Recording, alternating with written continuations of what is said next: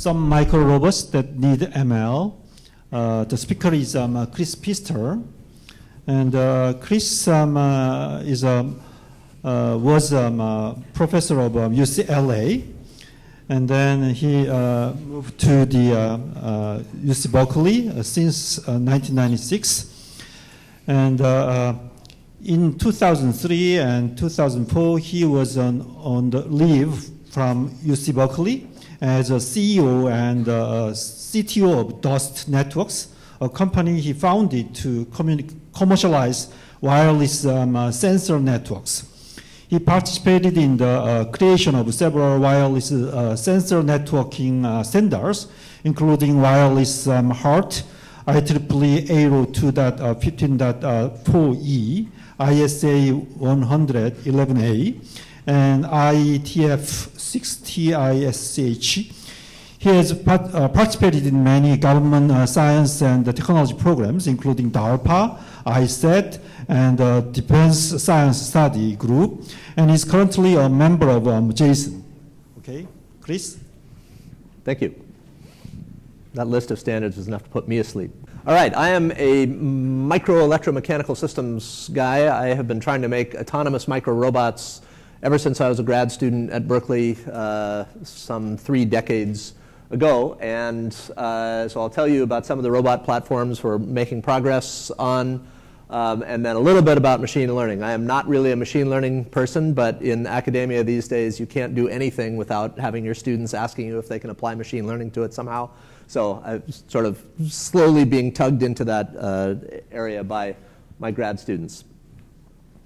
So we etch motors and mechanisms into silicon. So what you're looking at there is about a square millimeter of silicon. There's a layer on top that's 40 microns thick, about the thickness of a sheet of heavy-duty aluminum foil. And when you apply 50 to 100 volts onto the variable capacitors in there, they push on these little rods, which push that central shuttle, and the central shuttle then extends those springs that you can see kind of getting bigger as it goes over to the side.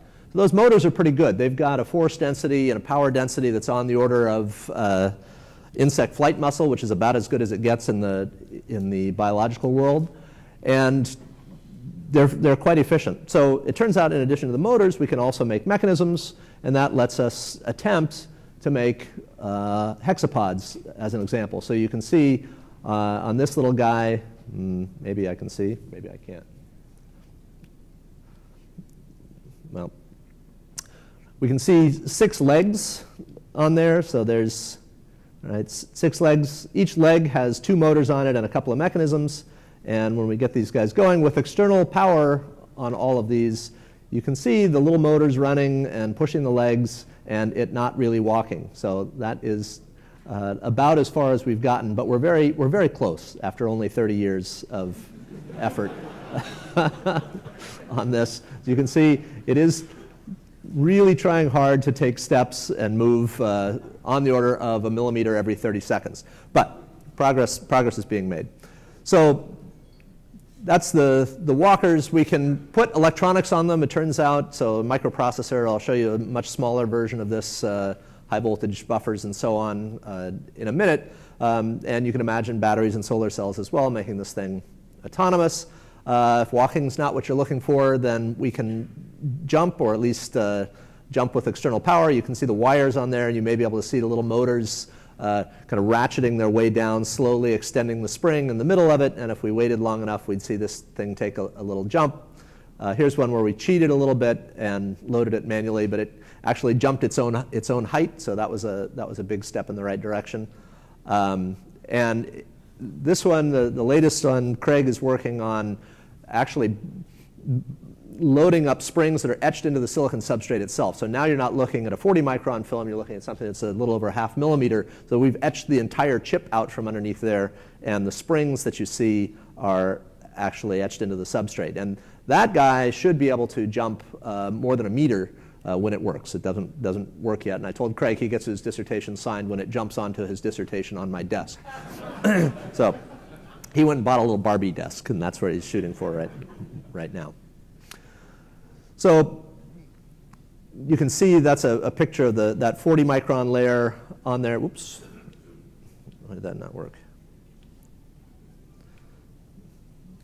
Well, we don't seem to be able to see the motors. Oh, there we go. Well, all right. Anyway, little motors moving, and it's actually just deflecting the substrate springs, or we're crushing the silicon chip with our little motors. So jumping doesn't get you, then how about flying? So Daniel Drew was working on electrohydrodynamic thrust. So the idea is we've got a little corona discharge wire on the upper left-hand corner, and that was our first flight with 7,000 volts on it.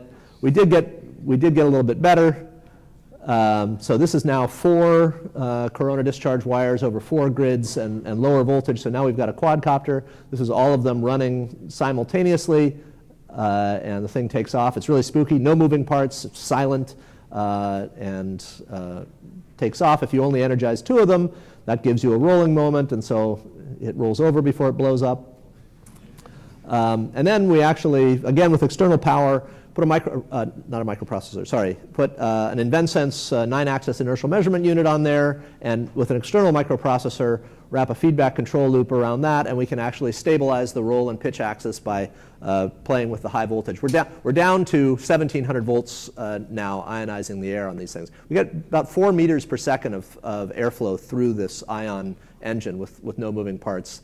And this may not look very stable to you, but that is way better than it used to be before wrapping the control loop around it. So, and the numbers work out that if we really do everything right, we ought to be able to fly for 5 minutes with batteries that we can carry with this thing, if you give me $5 million in 3 years in a DARPA program to do it. So if ionoCraft are hard, just put a rocket motor in it and use the MEMS as control surfaces.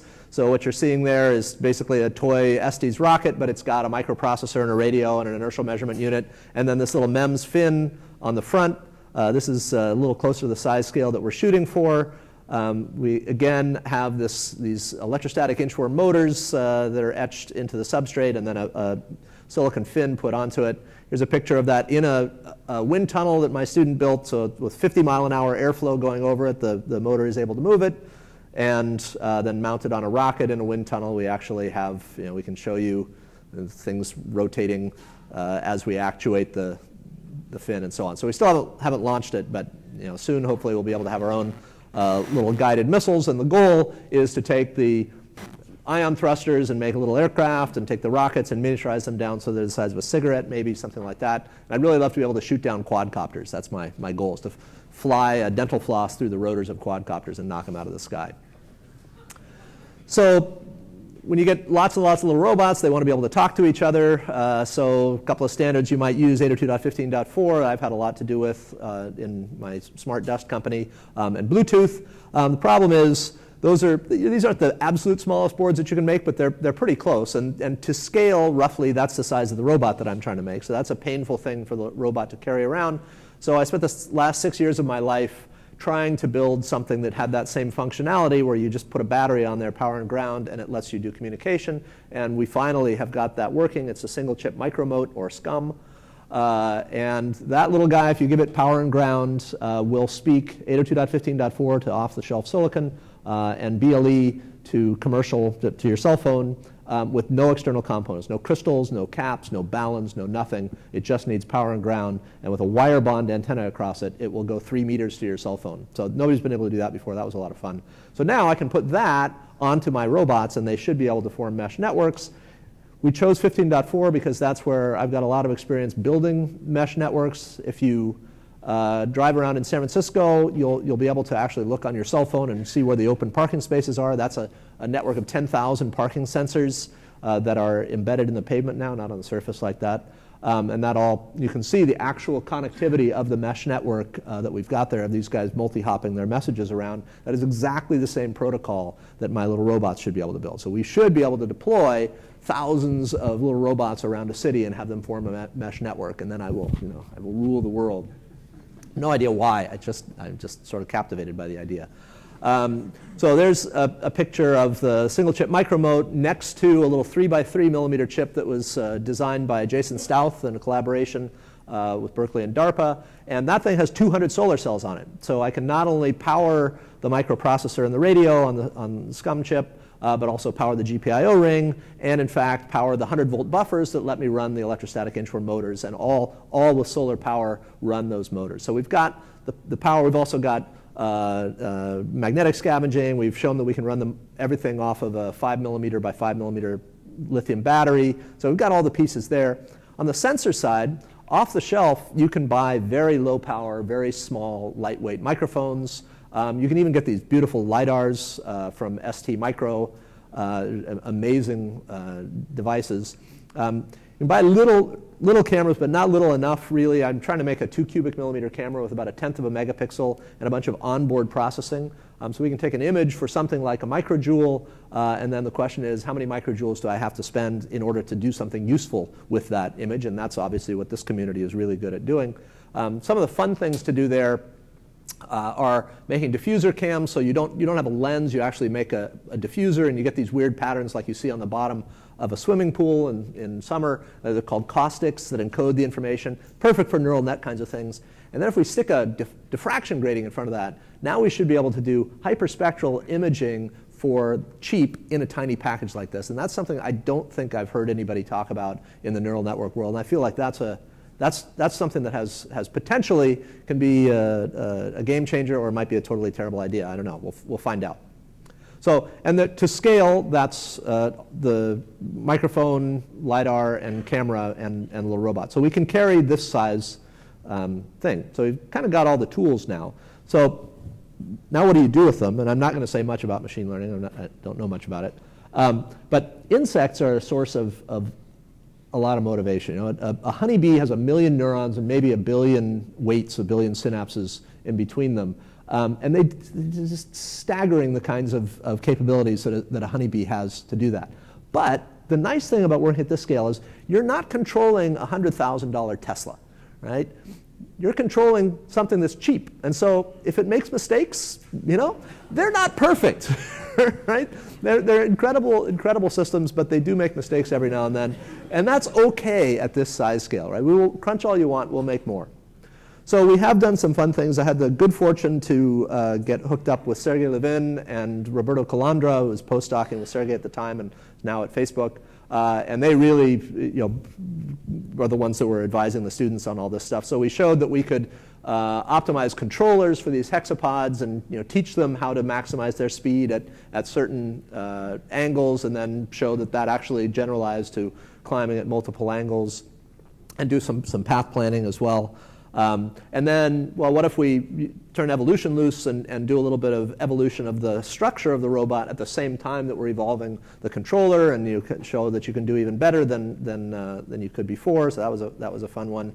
And then, kind of ab initio, try to learn how to control a quadcopter. Give it nothing, but just let it go and apply random signals and learn from that. And the amazing thing is that after only in the sort of the final version of what we did, after only 2 minutes of flight, the thing has learned well enough that it can actually fly for 5 seconds, which may or may not be impressive to you, depending upon your background. But we were very, very happy when this thing didn't just flip over and crash like it did for many, many iterations before. So you can learn, and I think there are real opportunities in microrobots for learning, and it's got to be tiny, right?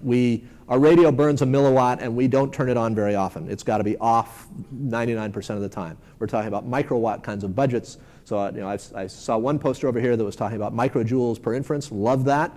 It's in the a couple orders of magnitude more than I can afford, but at least it's talking about microjoules, which is cool. So that's the kind of thing that we can afford on this size platform.